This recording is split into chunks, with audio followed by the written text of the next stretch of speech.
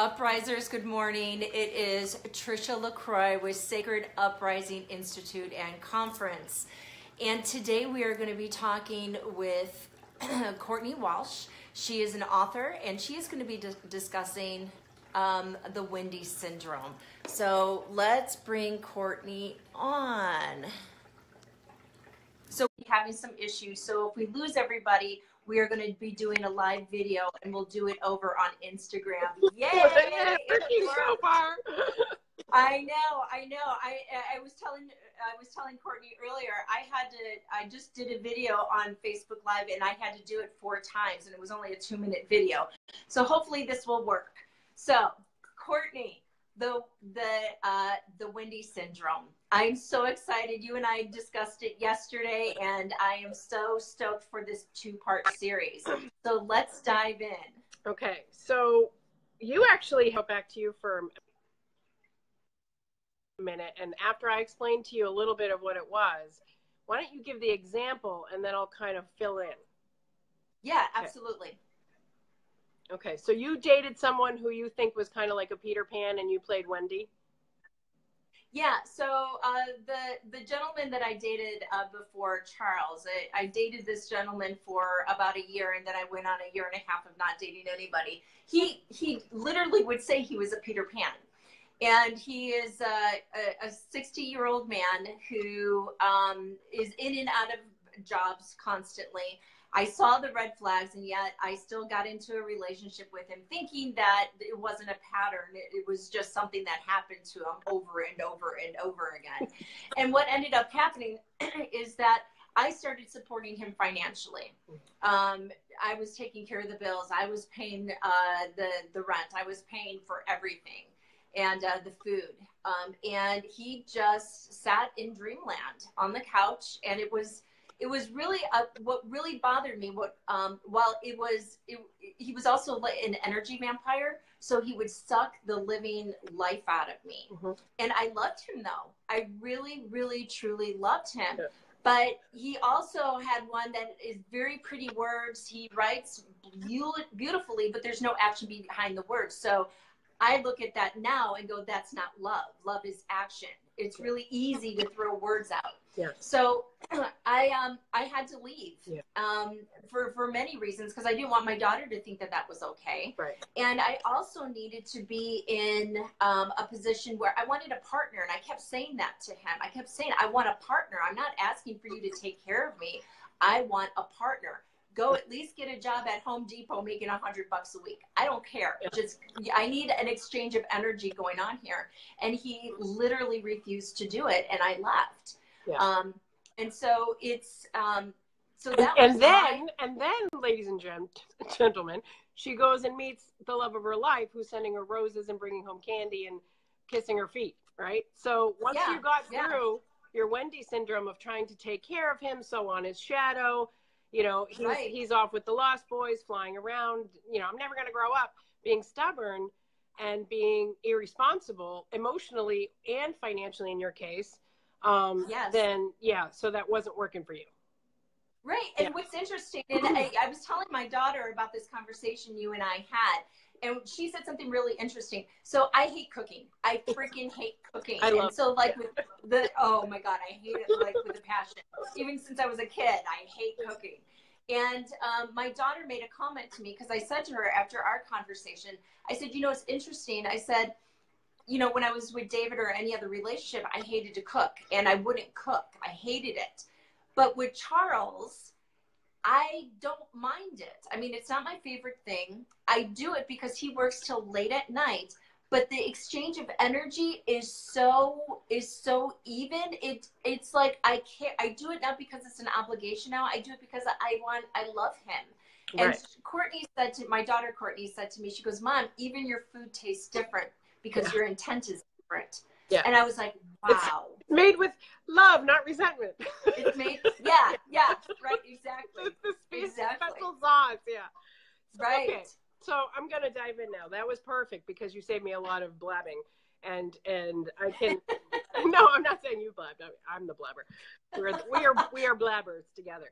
Right, So, right. but since we have a half hour today, right, and then we have another half hour on Thursday, that is a great Yes. summary. It's someone, and this can be male or female. It is not a gender thing. Someone Right. who Yep. is a drain on your resources, on your energy, on your time, on your emotions, and who doesn't give back. Or they give back in a way maybe they think they're contributing, but they're not giving back in a way A, you're asking for, or B, you need. Right. Okay? Because either there's some stubborn resistance, and then suddenly now you're mom, and the rebel comes up and he's like, well, fuck you. I'm not going to do that because you want me to. Right. I'm going to do Right. it when I want to and the way I want to. And you either can receive it or you can reject it. Right. And so Right. that falls back again to us for signing up for the martyr role, for saying, oh, I'll be the one who, you know, just, what did you think? Fairies are picking up your socks from the floor and making your dinner and doing the dishes after a full-time job. I have so many women coming to me who are burnt out Wendy's. And I've been there, and we've all been there. And the Peter Pan on the flip side, you know, seems to skate through life, but they're probably oftentimes highly anxious and worried. Yes. And trying to prove themselves and trying to go here, there, and everywhere, following their own little scattered energy, and they don't know where they're going to land, and they don't have commitment. Okay, so that's I never want to grow up. I never want to lose my freedom, and I never want to be put in a cage, and I don't want shackles on my balls, you know? Sorry, but that's what the Peter Pan syndrome is. That's a whole, we'll tackle that next week. But right now, we're looking at the Wendy part of it. And then there are the cast of characters that weave in and out, like I put in the description, the crocodiles, the mermaids, and the Captain Hook, okay? So basically, as Wendy's, as women, I'm going to focus now on the feminine role. And or on my gay friends who play this role as Wendy, whatever. Right. Again, it's not gender, it's more energy. But it is a lot of conditioned gender stuff too, if we're honest. Right, exactly. So I know friends who are, you know, young in their 20s and 30s who do this, who are, you know, either stay-at-home moms or they work a part-time job or whatever, and they are burnt out, toast, crispy fried. And it's not to say that the husband or the partner or the boyfriend isn't working hard too, doing his own thing. It's to say that when he comes home, maybe he's tapped out from the world and isn't in the nurturing space of co-creating the home life together, which is crucial. So a lot of us have it backwards. The women are over-functioning, over-giving, overdoing, doing both roles, not giving the men and the boys the space to step up, grow up, and have our backs. Right. So it's our fault. And it's not a blame thing when I say fault. It's just maybe it's our responsibility to shift the dynamic. Yeah, you have to take ownership of it, right? And it that's can't what change if you don't look at it. Yeah, whatever you deny or repress or run away from will keep coming back in your face over and over and over. Right? You resist persistence. Right. We all know this. We've all been bumped up against those edges. Okay. So for me, the Wendy syndrome had manifested in kind of chasing after these guys who were either elusive and famous, and I still sometimes do it, and I kick myself and I go, that's not the guy who's gonna, you know, sit and rub your feet. That guy's too busy. He doesn't have time for you, you know? And so then you talk yourself in and out of, oh, well, he's high profile or high level. My dad was a workaholic. My dad was out there as a superintendent of schools who was visible everywhere we went. It was Jim, Mr. Walsh, Mr. Walsh, Mr. Walsh. You know, he was like the unofficial mayor of the town of Brookline, where he was a superintendent of schools. And then before that, he'd been in the Boston school system for many years, rose up through the ranks and became like the second in command. So he was like almost like running a city or running a state even. It's like a mayor governor kind of job. You have the school system, you have the school committee, you have, which, you know, breaks down into the school committee, the teachers, the students, the lawsuits that come up. He had an architect and he was dealing with the budget, and he had 3 full-time back in the day, they called them secretaries. Three full-time secretaries and a wife. Wow. And a wife. And the man was, you know, pushed and was so ambitious and was so relentless that he kind of burnt out and died at 69 years old, which was very tragic for all of us. We weren't ready for him to go, you know, that was brutal. So I kind of made a vow to myself as I'm in the hospital room with my dying father and the breathing machines are going, I'm not marrying a workaholic. The man I marry will have to either be like someone who would be a stay-at-home dad or a beta.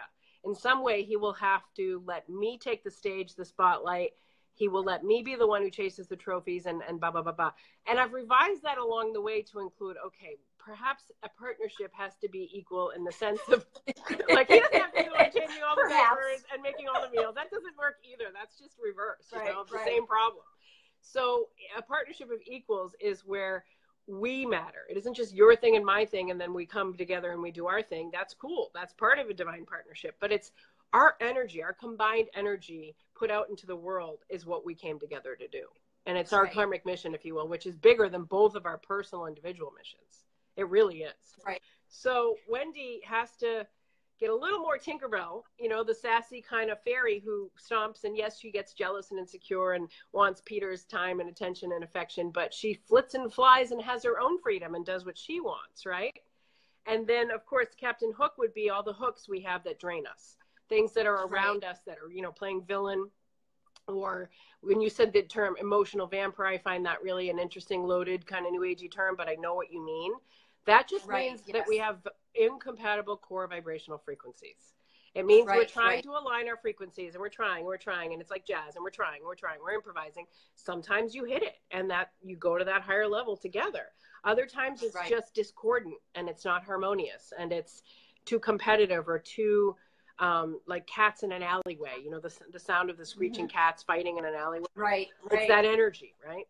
So if we want to, you know, not go in the extreme of the Peter Pan or the Wendy, we need to look at all the cast of characters that come through our lives. And again, it's not about curating your experience or cutting people off or move away from toxic energies, or you live in your safe little happy bubble where you never interact with other people or energies. I love interacting with people of all walks of life, of all backgrounds and experiences. To me, that is the juice of being human. And I would never deprive myself of that experience. I did for like a year and a half. I went and hermited up in northern Maine. And I needed that time to process and heal and to release some stuff that had been going on in my life and shift. And it's been wonderful. It was great. Now kind of easing back into being in a place where I have a good support network and my friends are here, even though it's a temporary kind of visiting time, it's a recharge, right? And a refresh. Right. And then I'll kind of go back out and do whatever I'm going to do this summer, which I have a couple of, you know, pots in on the stove. So we'll see what happens there. So for me to overcome the Wendy syndrome and transmute that energy, I had to put myself back in the equation. I couldn't just be, I still haven't cracked this. I still put other people first, and it's not good. It's not healthy. I think when men are saying put others first and serve and love and give, I applaud that, support it. Go boys, go do that. Because guess what? Women have been doing everything for you. We've been doing it all. We've been making your beds, making your meals, kissing your ass, licking your balls. We've done it all. Okay. And they haven't had to step up and grow up because we have enabled them. We have not empowered them. Right. Yes. And so it's that, why does he bring the dish to the sink, but not put it in the sink? Or hell, hey, wash it, dry it, put it away. Oh my God, those next 3 steps, the toilet paper roll. These are the things that make women mental, that we are sitting there being the fairies of, you know, the universe, cleaning the house and making it perfect. And that's not maybe a value core priority for these guys. And I'm not painting all men with this brush. There are plenty of domestic dudes who really like carry that vibe, and that's more they're the ones who cook, they're the ones who clean, they're the ones who run the kids around. That's great. It's still more rare than the norm, though. The norm is it's very rare. And I'll say, like with the relationship that I talked to you about, I had to be the mother, and that's how I saw it. It's not sexy for anyone. And I hated it. I'm like, that's not what I wanted. It sucks. No, it's horror. It sucks. Yeah. But then I'm in this relationship now. There are no roles. We all do everything. And he's planning the dates, and he brings the surprises. And he, you know, like last night he got home from work at 9 o'clock, and then he was up putting up more drapes as soon as he walked in the door. It's like this is how our relationship is. It is so equal energy. And I will say this is the first time I feel like I'm a little lagging on the energy because I don't know what else to do. This is okay. No, that's what that's what every woman deserves. You're supposed to lean back and receive. That is what the feminine is designed to do, to receive, to allow, to bask, to be served, to be loved, to be worshipped, to be adored. We have gotten that so wrong. We are the ones doing for them and basically creating a whole generation of toddlers who can't do even the most basic things for themselves. Right. And you know, mutual love, responsibility, and energy, Lori Green. You're absolutely exactly right. That Lori. says it right there in a nutshell. Perfect. You go, girl. Yeah, mutual. And with my parents, I have to say, they were kind of both, I would say, more feminist and more advanced and more evolved. My mom did carry a lot of the household stuff, and my dad was more out in the world. And mom wore the pants at home, and dad wore the pants out in the world, whatever. They played the typical 50s, 60s, 70s gender couples. But then they switched it up over time. And she went back to school and got her art degree at 50, which was amazing, and became an interior designer. And yeah, I love it because she was the suburban housewife, and there are all these kids with green hair and tattoos and everything, right? And so, yeah, and so he was rising and rising and rising. His star was shining and shining and shining. She was supporting him behind the scenes, and a little bit of that sort of, it's a terrible term, but trophy wife, you know, but she always had such a beautiful, rich inner life that was way more than that, obviously. That was because she was beautiful and she was Miss Massachusetts and a model and all this stuff. So she would kind of, you know, be seen as the arm candy, even though there was so much more going on, you know. Right. And then, like I said, she went back, got her degree, and then she kind of started to get more developed in her multidimensional, you know, she wasn't just playing mom or wife or whatever. And so, and he always supported that. He was her biggest cheerleader, her biggest fan, and he funded everything, and he never resented it. He wrote the checks gleefully, joyfully. What do you need? You need painting materials for your art studio. You need a room to yourself. Does this have good light for you? He was amazing like that, like very encouraging and helpful. He wasn't always that way earlier in their marriage. She kind of had to be like, hello, there's another whole person here in this situation. It's not just about you and your show. It's us, you know? So that's those are the role models I grew up with, and they were best friends, partners, lovers, and they were together 43 years until his last breath. Literally, she was there for his dying breath. She read him the Serenity Prayer, and on the last word of that prayer, he was gone. So she overcame the Wendy syndrome, and I saw her multiple times wanting to go on strike, leave us. You know, she just got saturated and wanted to run away and wanted to be the Peter Pan who had the freedom and could go and do and you know, have all the fun. And so she had to find her own ways, and I think that's important for all women. Hi Tracy from Magic Mountain. This is so distracting, this weird thing, but I think it's fun and cool too. I love all of you who are tuning in. Thank you. You know what'd be interesting to talk about is some of the patterns or the red flags that women can be aware of when they're getting into a relationship if they're dealing with a Peter Pan. Yeah. Well, it's a really basic, stupid thing, but I've now kind of realized if I hit the like and the share and the comment button on somebody's social media and they ignore that for a certain amount of time, I'm starting to wane in my interest.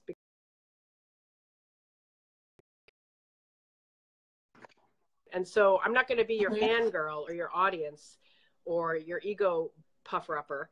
I need some of that love coming back my way, my direction. And it's a weird measurement stick, but it's important because it shows that they went out of their way, they're paying attention, they're supporting, they're hearing you, even if they don't always get it, and even if they don't always know how to apply it, they're trying.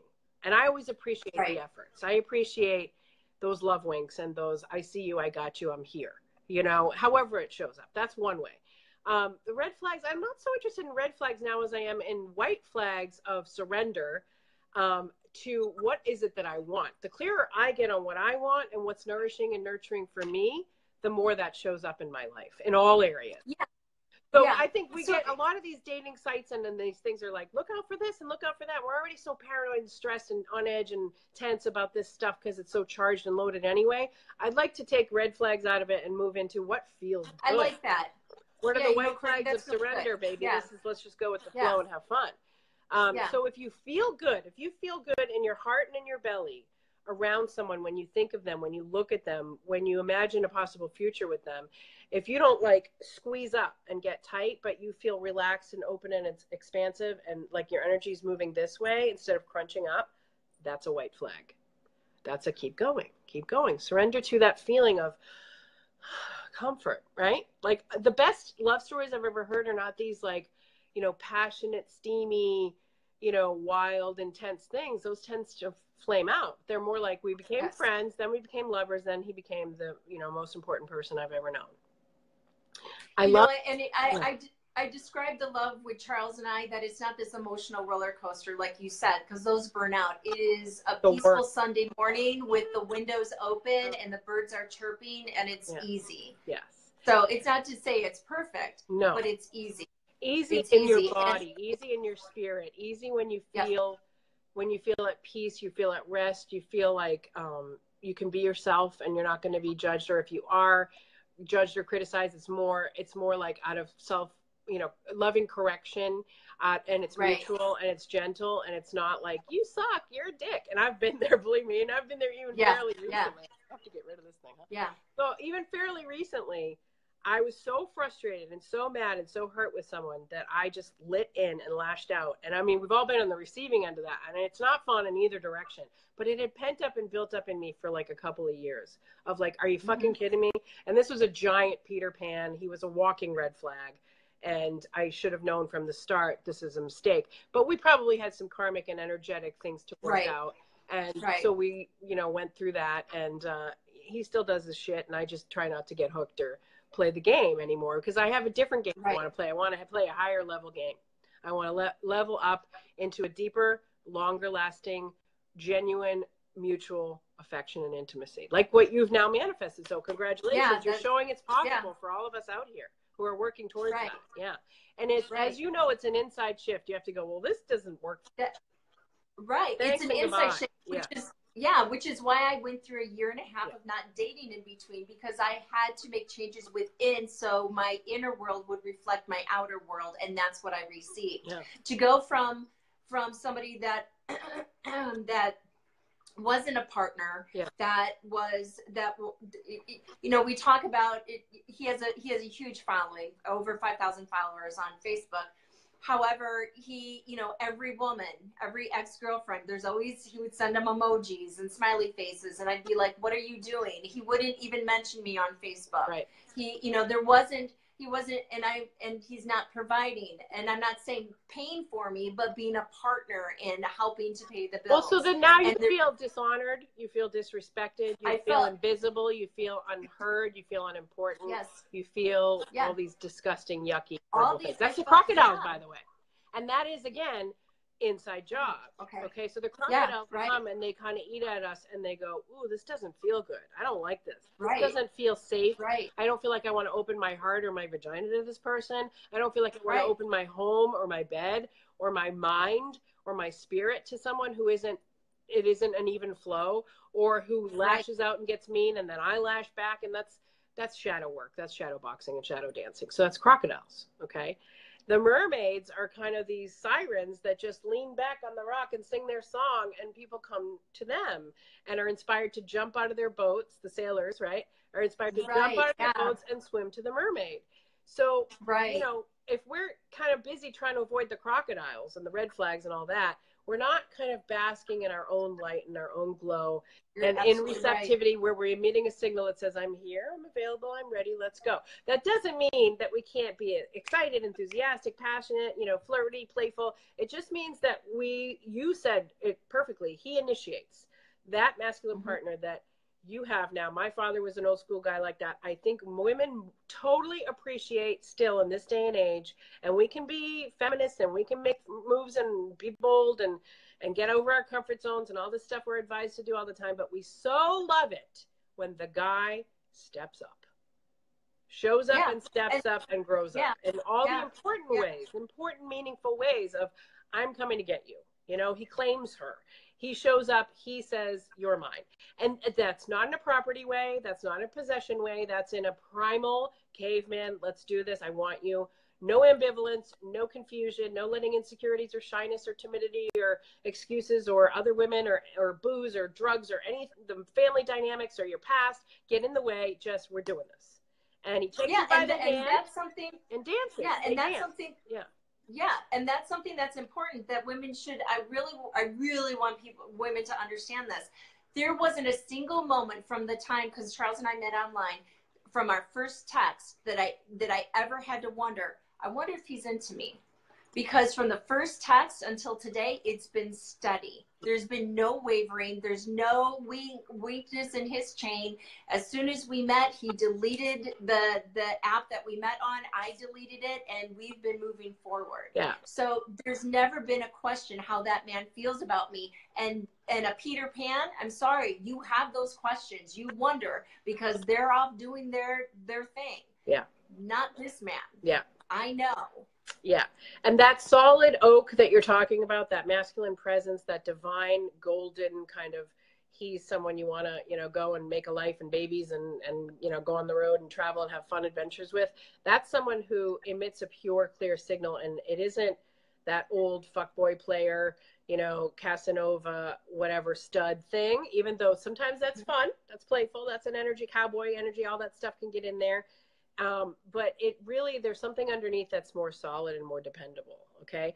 And that can be cultivated. That can be worked on. That can be, you know, for me, honestly, a big feeling of I get with that is someone who's sober, a guy who's sober, a guy who isn't always out drinking or stoned all the time. And that's something I've learned from my own painful personal experiences. And for my, you know, grandfather, who I often talk about on Facebook, who got sober and was sober the last 60 years of his life. And my grandmother had been the one to say, I'm taking your kids, we're going to your family down in Florida, and you better either choose the bottle or me or us, because it's the bottle or your family. And he chose his family.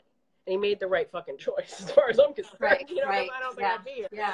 But anyway, so, you know, the substance abuse is not love. Okay. If there's substances or career workaholism or other women, how would you trust someone? How would you want to open to that person and go deeper? How would you want to share your life with that partner?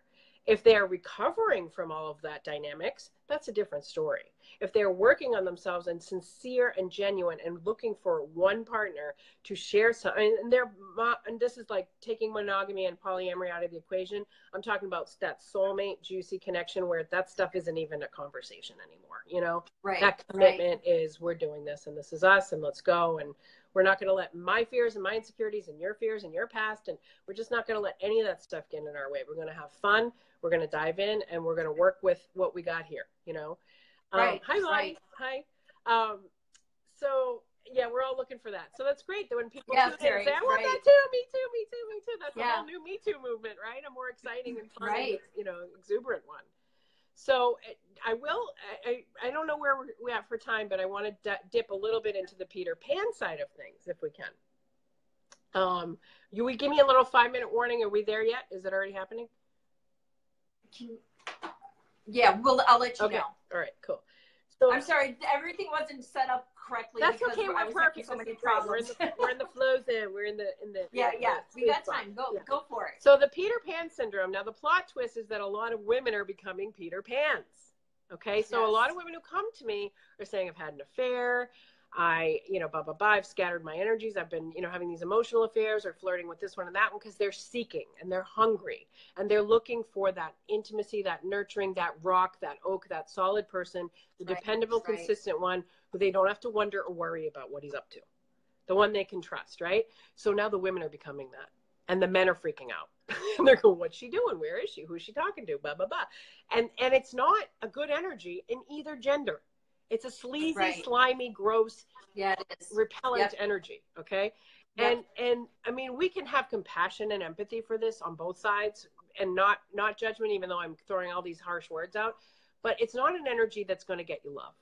It's not. It's an energy that's going to get you chaos, confusion, conflict, tension, pain, and you're going to keep replaying those old stories and old songs in your head if you don't change the vibe.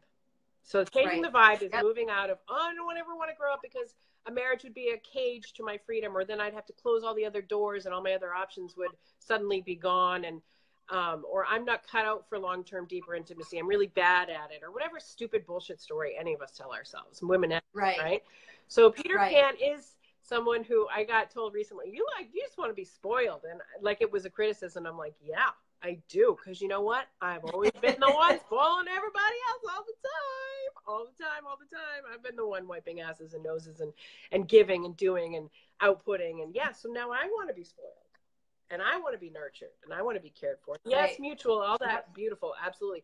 But we do bring complementary different energies to this, right? So Peter Pan is someone who is scattering their energies and not focused in what their desires are. Their true, clear, pure heart desires. They're in their mind a lot. They're very, like flighty. And I'm not saying I haven't been both of these. I've been all of these roles. I've been the crocodile, the mermaid, Captain Hook, Peter Pan, and Wendy. Oh, I agree. Absolutely. These are archetypes that we all weave in and out of, depending on what's going on inside you and around you, which we know is very connected and related, vibrationally speaking. So Peter Pan you know, he flies, he laughs, he's lighthearted, but he is also kind of a dad figure to the Lost Boys, which often gets missed. He takes care of them. Then he's looking for someone, like a partner, to come help him take care of the Lost Boys, and he finds Wendy, which of course pisses Tink off, because she's like, hello, I've been here all along, dumbass, you know? Right. And so this is their little dysfunctional family in Neverland, right? And then you've got the dog, Nana, who's the nanny, and I don't know why they thought a dog should take care of children, but it's whimsical and it's playful, and J.M. Barrie did a lot of drugs, so God bless him, you know, back in the day. It's a great story. We're going to go with it, but we're using it and we're updating and upgrading it to say, okay, but is that a kind of a model for, and then Giving Tree, we could do 10 videos on about how that's terrible, and martyrdom, and the Wendy syndrome is like, oh, this tree just keeps giving, this boy just keeps taking. He just takes and takes and takes, and he never knows how to give back. Yeah. She's saying, you know, she could be sitting there saying, water me. I need some water. And he's like, well, you know, I think I'm going to go for, you know, a walk and blah, blah, blah. No, please water me. I need some water. And he's like totally oblivious, that kid, right? So Peter Pan has some responsibilities, even though he's very frivolous and whimsical and flighty. He does have his core people that he takes care of. He has his tribe, his family are the Lost Boys. And he doesn't really care if they're clean or if they're well fed or if they're sleeping okay, or, you know, that's Wendy's job. She comes in and she kind of is the discipline. And she's the one that says, okay, let's, you know, make sure that everybody is loved, feels loved. And then when she beams this mama love at them, and they just soak it up like they're like little flowers hungry for that mama love, because they're all little orphan boys, right? And so Peter Pan and Wendy they have the potential to be good sovereign mutual partners, as long as Peter Pan doesn't lean too heavily on Wendy, and as long as Wendy doesn't coddle Peter Pan too much. So what we really want is probably a whole other story where they grow up together in a beautiful way, and that doesn't have to be a trap, that we can still be magical and grown up, that we can still be responsible and do our adulting things and still be spontaneous and fun and free and wild, right? So we can be all of it. All of it. We can be all of it. We don't have to be one way or another. We can be all of it. Yeah. We are all of it, right? So it's how we. Oh, thank you for saying that. It's not that we can be all of it. We are all of that. And so it's just choosing what versions of those expressions we want to emanate. So if you want to, so there's a lot of neediness in that story, isn't there? There's a lot of hunger and a lot of lostness, and a lot of themes of, you know, getting out of the adult world and being kind of free and wild on the one hand, but also being lost and confused on the other. And so that's a really good metaphor for where the planet is right now, if you want to think of it. We've got the unbelievable Lost Boy who never will grow up in the White House right now. He will never grow up. 3 a.m. tweets, mean, bullying, snarky, you know, terrible to women. He's just the worst. Thank you, Michael Fox. Bless you and your wisdom. See, I love to see men tuning in and supporting. That's what I'm talking about. Thank you. I know. I'm going to be talking to Michael Fox today, by the way. Michael, by the way, I'm calling you. Yay, good. Excellent. So anyway, so not to get off on the Cheeto, but we have a lot of toxic masculinity that we are transmuting. Peter Pan can be the whimsical, eternal child, which can be innocent and magical, or it can become a toxic, stagnant character that we don't move beyond. Okay. Right. You know, someone who trades in wives and goes out and golf course and whiskey and cigars, like the archetype of just never going to grow up, going to do what I want. You know, fuck you world. And really just, again, that Giving Tree where he takes and takes and takes and takes. It's all about him. Right. Lisa, I love that. And one day I hate the Giving Tree. I hate it. Ever after. I love that. Terrible story, terrible example, the worst ever. Yeah, that's awesome. That is pretty and yet we're all doing it. We're all Giving Trees. But okay, so what I've learned, and what, you know, again, intellectually I'm learning to apply it myself, is a woman in her sacred expression is naturally a fountain, and she just radiates and beams and flows and overflows with love. That's different than what we talked about earlier, being obligation or guilt vibration of I have to do this, rather than, or resentment, rather than, oh, I feel so good, I want to share. I want to share my light with someone. Oh my gosh, it's freeing. It is freeing to have that in the one area of my life that I hate doing. Yeah. But I feel so good doing it now. Because it's not expected. It's not expected. Unappreciated when it happens. Right. And it's something that it's a gift of love. And it's just yeah. Yeah, it's not work. It is a joy. And then when we sit down and we eat, it's not that I'm expected to clear the table. It is we both do it. It's very much everything that we do, whether it's laundry, if he sees the laundry needs to be done, he just does it. If he sees something that needs to be fixed, he just fixes it. I don't have to ask anything, Courtney.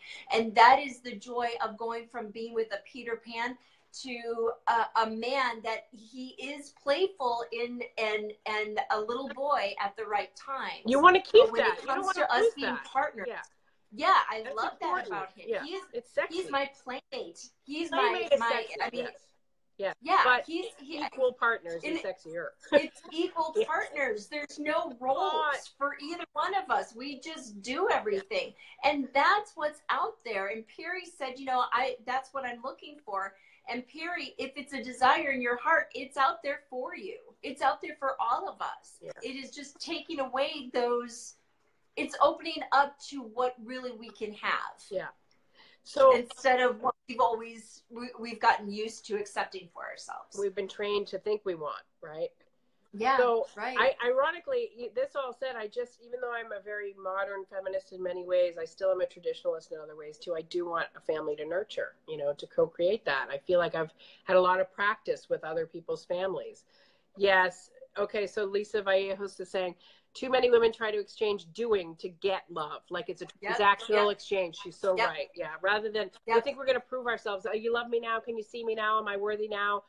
Please, see me. We just feel so invisible a lot of times because we're either ignored or when we are visible, we're mocked, we're denigrated, we're disrespected. I have guys on Instagram writing fucking hate poetry about me. That's okay. That's cool. Do you think that's going to work? Because that's like a braid pulling, like they're teaching guys negging now, these younger guys, to just try to undermine you and poke at you and pull you down rather than build you up. That ain't going to ever work. That's never going to get a woman who knows who she is and what she wants to pay attention to you in any meaningful, lasting way. You will not get the kind of relationship you want. See me, love me now. I call it the see me daddy. Love me daddy. My dad would drag me around from work thing to work thing, and I'd always be like drawing or writing or coloring in the corner. Thank him, because it developed my creativity, because I was alone a lot while he was off, doing whatever, phone calls, meetings, blah, blah, blah, emails, whatever, busy guy. So I've learned to develop my inner life, and I've learned what feels good in partnership and what doesn't. And I'm moving more towards the what feels good, and I'm letting go of the past and releasing what doesn't. And it feels really good to sort of be hopeful and think about, well, what would this look like?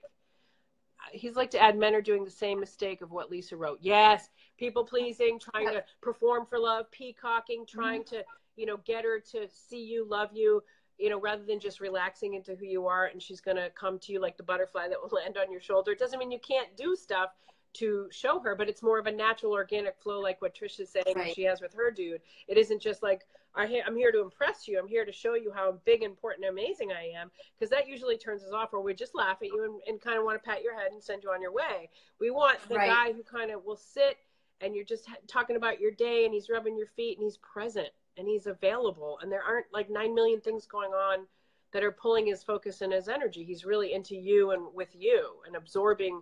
Yeah, maybe you two should date. They're going back and forth. It's so cute. I'm like a matchmaker. I'm going to be Cupid right now.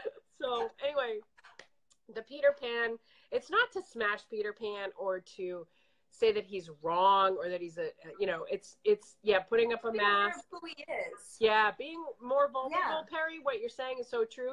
He's saying that, men will put on a mask and then be afraid to take that mask off, like we won't love you. Oh, honey, we're going to love you so much more when you take that mask off. Believe me, we're going to feel safe. Right. We're going to feel loved and relaxed that you opened up to us in that way. We're going to feel cherished and adored that you've trusted us with that vulnerability. And we're going to be sassy, and sometimes we're going to bust your balls, and we're going to be playful and silly and maybe hurt your feelings. But guess what? Welcome to women's worlds, where you guys have been trampling all over our feelings forever, and we never fucking stood up for ourselves or said, hey, don't do that, I don't like it. Right. We never did. So that's Wendy. Wendy's just the people pleaser, the nice one, the polite, the kind, the compassionate, the loving, come on. That's great. Except it's 1952. We're in 2018 now, So I think it's really important when women are pissed off and frustrated to tell the man and let him know. And we can do it in a way that doesn't demolish or, you know, annihilate. We can do it, but, you know, we can't always hold back anymore either. You know, that repression of authentic expression of emotion is what men are hungry for and what they really, truly, truly need. Yeah.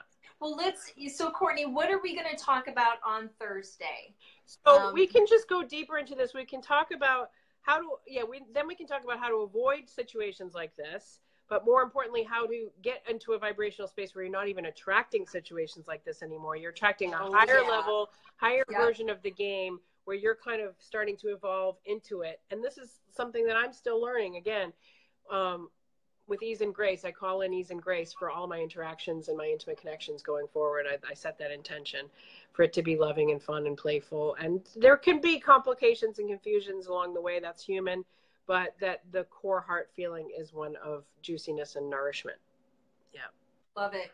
I love it. Can't wait to now we kind of laid down what it is and what we don't want. Yes. We'll go more into what feels good and what we do want. And you gave us some teasers and tastes of that from your experience of saying, hey, it's possible. You can go from someone who never wants to leave the house or thinks you're like their mom to someone who wants to have adventures with you and go alongside the journey together. And I got to tell you guys, this is the greatest life that I've ever known. Yay. It's worth it. It's worth it. Oh my gosh. Well deserved. I've watched you on your journey. I have to say, for you guys who don't know Trisha, she's a bright light, as you can see from and hear from her.